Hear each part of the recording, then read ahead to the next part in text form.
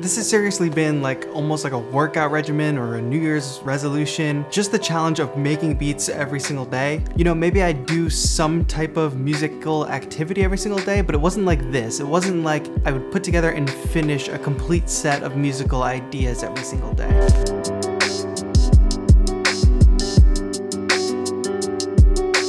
What's going on, everybody? My name is TAETRO, and today I have a collection of beats for you from the Beattober challenge. So if you don't know what Beattober is, it's a challenge that I've undertaken to make a beat every single day for the month of October, and we are in the first full week. Last week you got 4 beats because it was the first week, not a complete week. This week we have 7 beats, and you gotta tell me which ones you wanna see blown up and created into full-on tracks. But first things first, if you enjoy live electronic music performances, tutorials, and content to make you a more productive producer, click the subscribe button down below. If you like the music you hear on this channel, be sure to follow me over on Spotify. You can listen to Beat Sketches Volume 1 and Volume 2 right now and add some of the tracks to your playlists. But for now, let's get into the music. The first 2 beats I want to show you were created with the Akai MPK Mini. One with the regular Mark II, the other with the Blackout.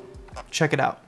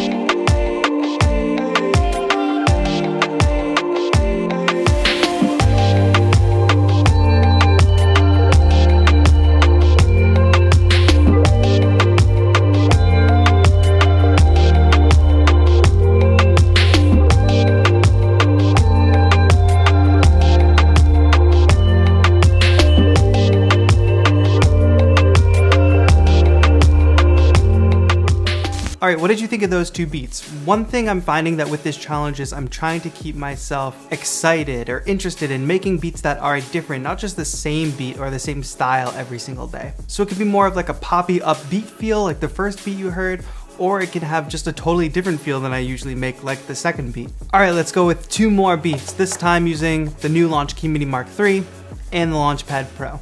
Check it out.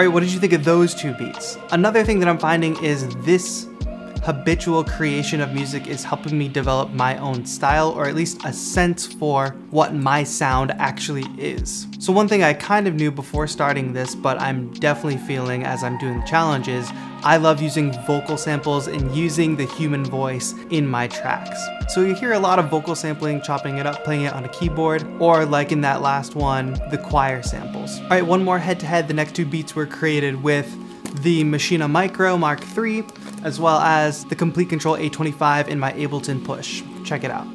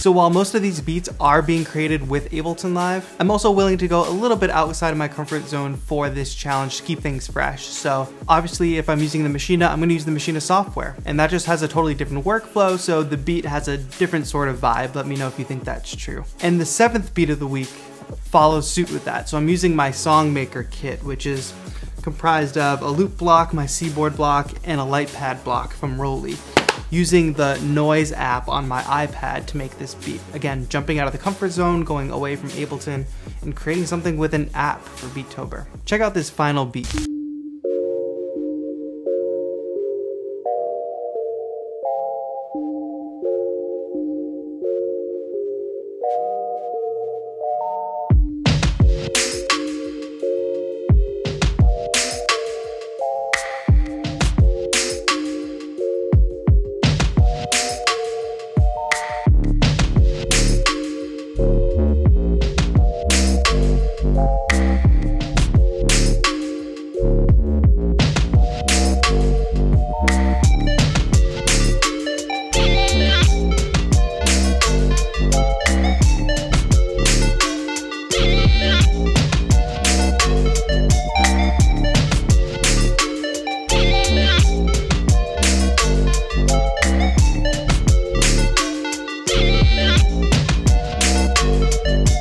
One reason I think I tend to make chill, lo-fi style music when using the seaboard block is because playing a chord in the 5D expression, you can sort of use a vibrato motion to add a waviness to chords that you can't really do with traditional keyboards.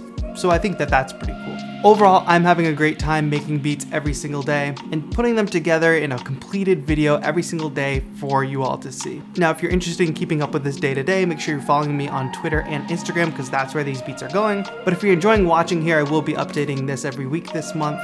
And you can let me know in the comments which of the beats are your favorites, which one do you want to see blown out into a full track, which would you maybe want to see on my Spotify. And if you're participating in Beattober, make sure you tag me in whatever platform you're posting on. And if your beat is dope, I'll be sure to share it on my story.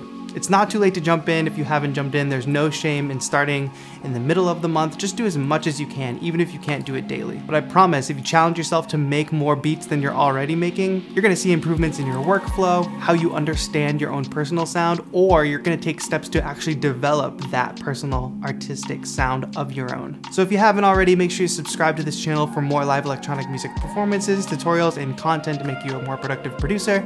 Give this video a thumbs up if you enjoy, and I'll see you for next week's Beattober Beat Roundup. This has been TAETRO. Have a good one.